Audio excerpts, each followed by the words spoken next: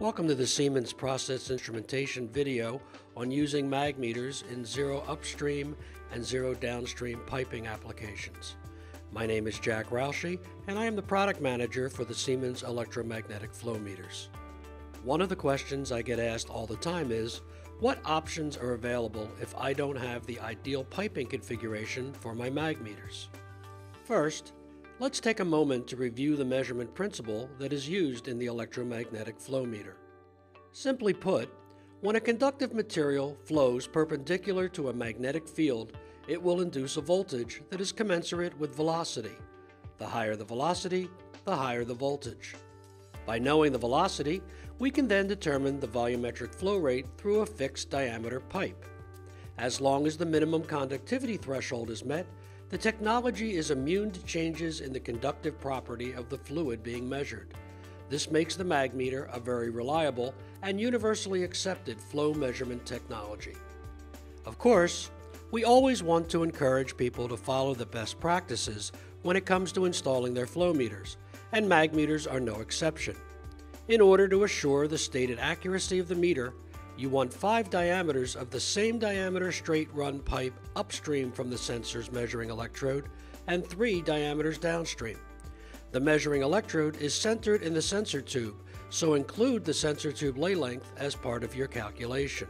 However, we realize that these conditions don't always exist, so we had the Siemens Mag 5100W and Mag 8000 Magmeters independently tested to see what we could offer as an alternative solution to those customers who don't have the ideal piping available.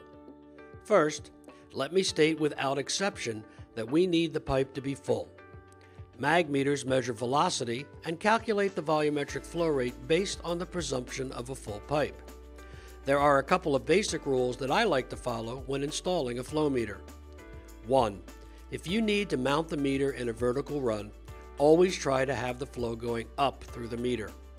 If you are mounting the meter in a horizontal pipe, it's usually best to have the meter mounted in a location where the piping downstream of the flow sensor eventually extends above the meter.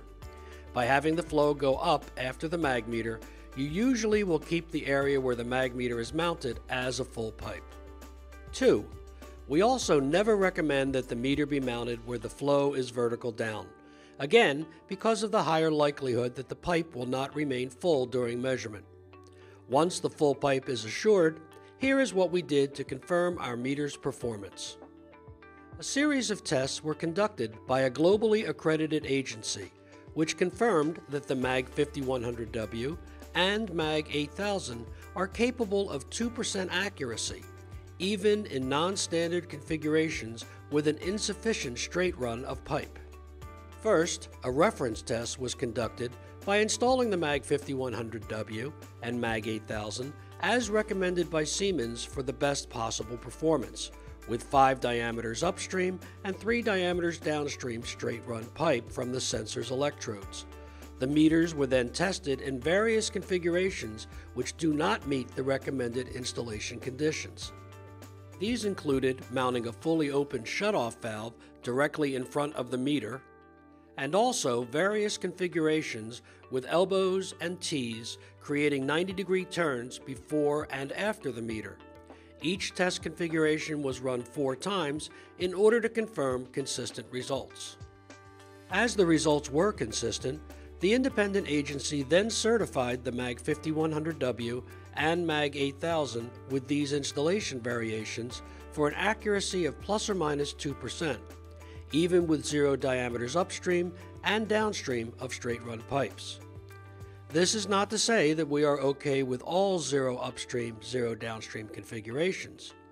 Most notably, you will still need to follow recommended guidelines when control valves are involved. Let me explain.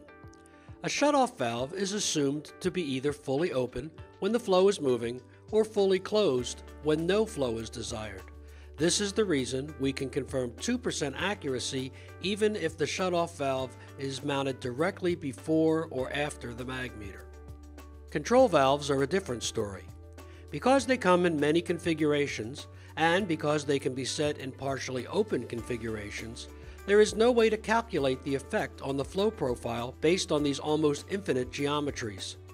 As such, the only alternative is to provide a straight run of pipe between the valve and the mag meter to create a predictable flow profile through the meter to assure performance levels that we can rely on.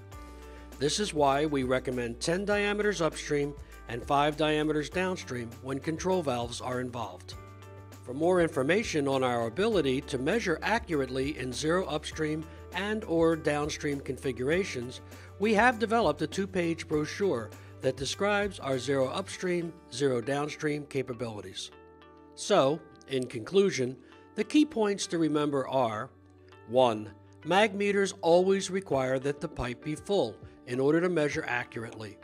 Make sure your installation provides a full pipe condition in the sensor. 2. We always recommend following the ideal installation guidelines set forward by Siemens to assure the best possible performance of your mag flow meter. 3. Siemens has received certification from an independent agency that our Mag 5100W and Mag 8000 sensors can perform at 2% accuracy levels even when zero upstream and/or zero downstream piping conditions exist. 4. The certification we received includes having T's, elbows, or even shutoff valves immediately upstream or downstream of the flow sensor. 5. The certification does not include mounting a control valve that may be only partially open in anything other than our recommended upstream and downstream guidelines. Siemens offers our customers an independently certified solution when optimum piping design is not available. I hope you have found this video on the zero upstream, zero downstream installation of the Mag 5100W and Mag 8000 products to be useful. Thank you very much for listening.